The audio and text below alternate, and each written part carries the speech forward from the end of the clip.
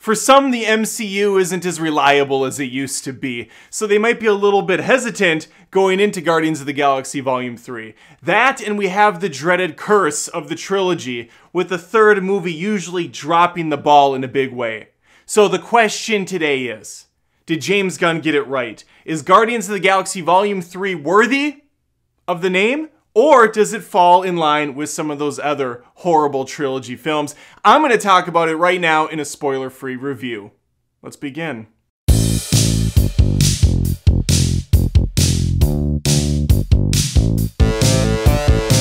I think we're old enough and mature enough to understand that taste is subjective. So a lot of critic reviews out there are straight up opinions. And trust gets built up once they have a nice catalog that you can rely on and look back and say, okay, this person's consistent. I like to think I am as well, so please think about subscribing if you haven't already. I post lots of movie content each week. Would love to have you stick around. Where I stand with Guardians of the Galaxy, I love them. Both of them. I know some people don't like the second one. It gets a little too out there, a little too goofy, a little too colorful. It undercuts some of the drama. That stuff's all true.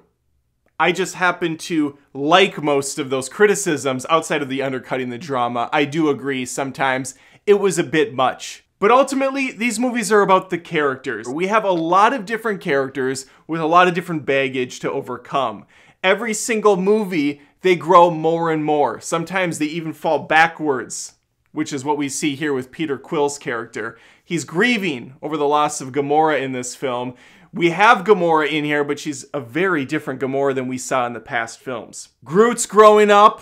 Quite literally, he's a plant monster, so that's what they do. You feed him water, you feed him some soil, they're just gonna sprout up. And then if you've watched any of the trailers or saw the posters even, the focus is really on Rocket, or at least that's what they lead you to believe, which is true, but thankfully, he's not the entire story. Every character gets chances to shine, and man, do they shine. I loved Guardians of the Galaxy Volume 3. Long story short. Right? I was a big fan of it. And if you didn't like Guardians of the Galaxy Volume 2, but you really liked the first, I think you're going to be very happy here. Because while it is still fun, while it still has that out there nonsense, the colorful, crazy worlds and characters and just bizarre James Gunn thoughts spewed out onto the screen. Of course, a lot of it comes from comics too. But through the lens of Gunn, it's brought to life on the big screen. That stuff's still there.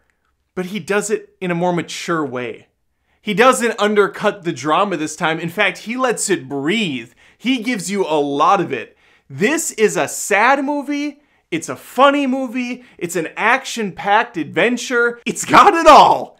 It's got it all. This has a sad feel to it. It's grown up. We've grown with these characters. I look at this movie like I look at Harry Potter and the Prisoner of Azkaban. There was a pretty big jump between 2 and 3. Tonally, visually, everything was different. Everything was taken up a couple notches. Volume 3 is more vulgar, it's more violent, it's shot differently. It felt like a different director was behind the camera. There were a lot of things happening I had not seen in previous James Gunn movies. A lot more frantic style of filming. There were more of these POV style shots. It was very in your face. It felt real.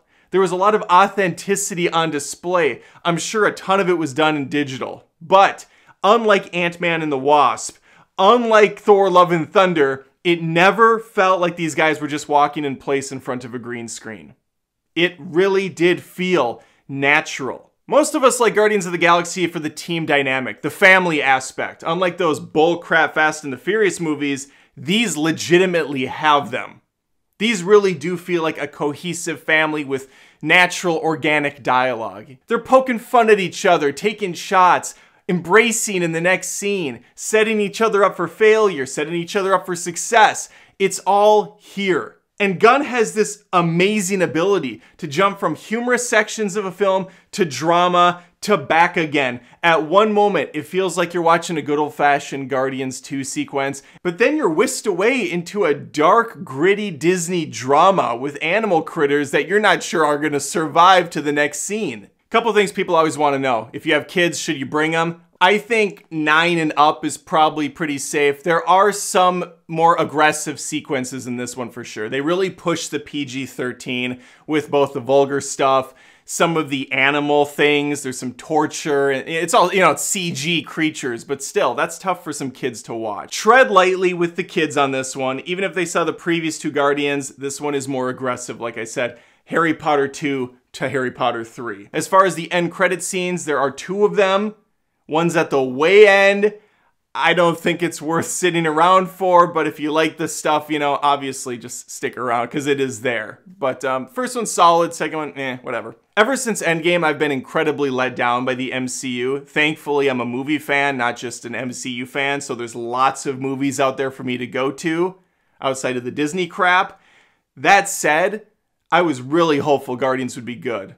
Scared, a little bit nervous, but man, I am very happy to say all my fears were washed away when I saw this thing. I was fully engrossed in it. The 2.5 hours flew by. I could have watched another 2. I didn't want it to end. And that's a testament to a great film. Usually I throw a fit if a movie's over an hour 45. Like, I don't want it. I can't be here that long. I didn't want to leave the theater because I love these characters so much. And when I look at some of the most successful, competent trilogies as a whole, Back to the Future, Star Wars, the OG trilogy, Lord of the Rings, this is right up there with them. James Gunn was 3 for 3 for me. Hopefully it's the same for you. Tell me if you saw the movie already or if you're planning on it. Leave a comment below. Please throw me a like and subscribe if you're new here. Would love to have you stick around. And hopefully I see you next time.